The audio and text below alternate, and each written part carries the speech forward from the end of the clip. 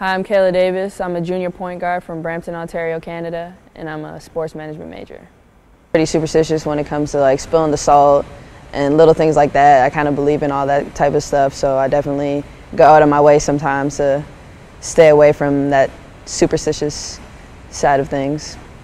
My favorite athlete is Kobe Bryant, and why? I've just grown up watching him. My whole family loves the Lakers. We're all about the Lakers, and he's my favorite player because I just like his mentality and the way he plays and the effort he puts in and all the above. I just think he's a great player.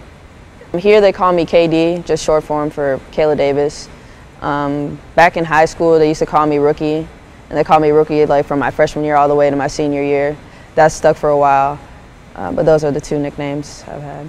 Usher, I remember very clearly I had posters that my dad wasn't too happy about just because that was my first celebrity crush, and when it came to like the My Boo video with Alicia Keys and all that, like I loved me some Usher.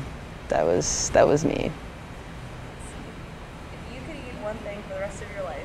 Tacos. I would eat tacos for the rest of my life.